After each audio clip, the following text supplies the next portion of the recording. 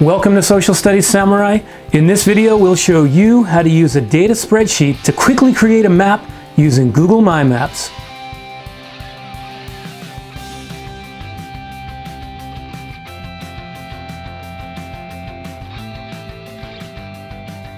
Let's say you come across a source like Worldometer, which is actually reliable because of the sources they use, but it's got all this data and especially a really huge, useful looking data table, and you want it, but it's embedded in the website.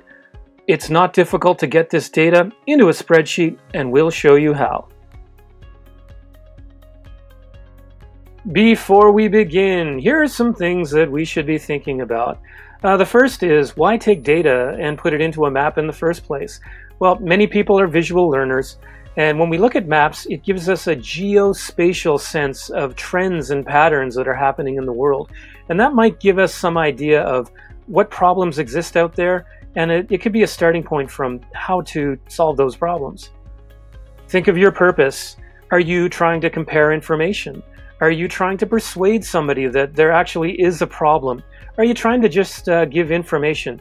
Why are you making this map? And think about your audience. Is this for a class presentation?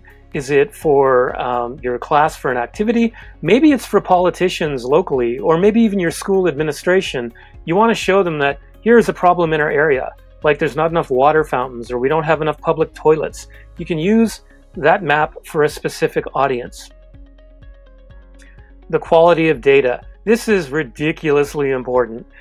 You want to be using sites like the Center for Disease Controls and Prevention, or the World Health Organization, or organizations and universities and institutions that use this kind of data, because it gives authority to your data, because it's reliable.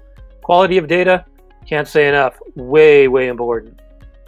When you create your map, make sure you're giving a balanced view, especially when you're talking about topics that might be negative, like conflict and climate change.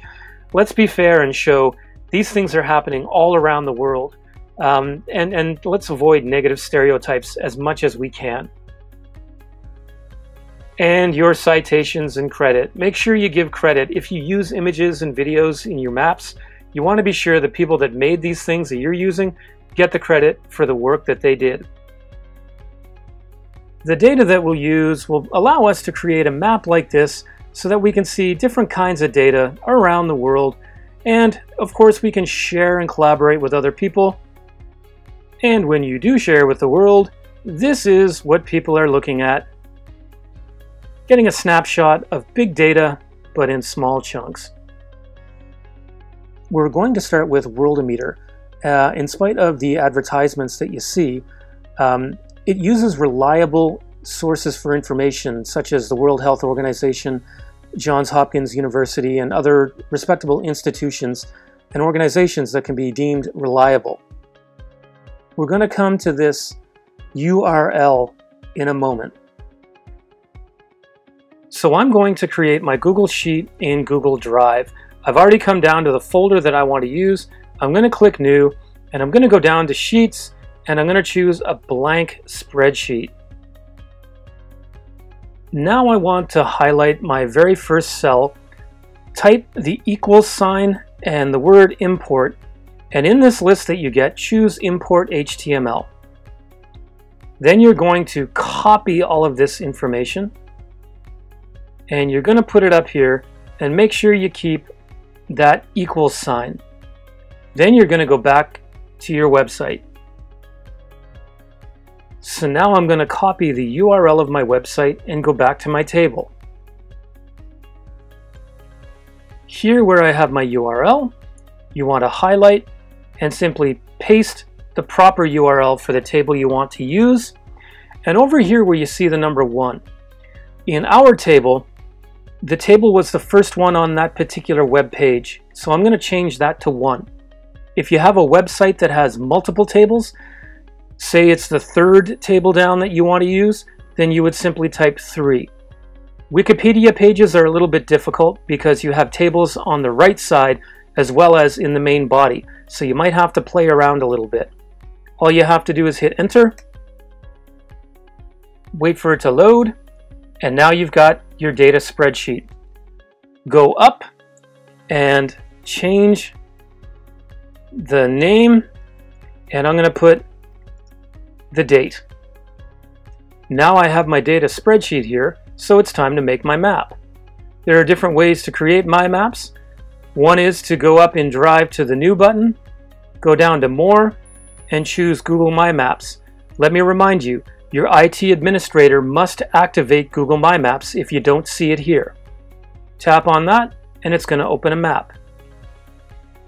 So now that we have a map, we're not going to worry about all the details yet. We want to import all that data.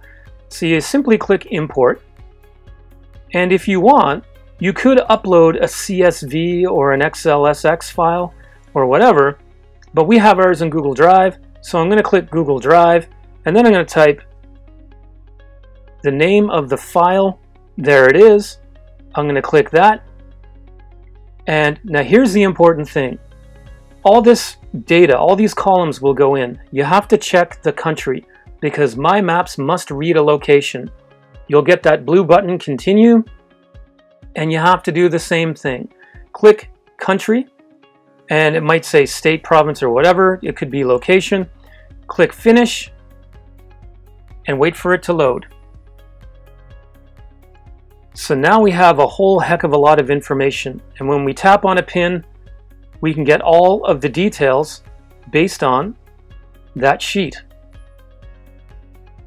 Now we can do things like change the map title, add a description, and save it. Let's say I have more data that I want to compare with. Well, here I have an influenza data set. So all I have to do is go to my map and click Add Layer. For this one, I want to change the title and save it. And I'm going to click Import.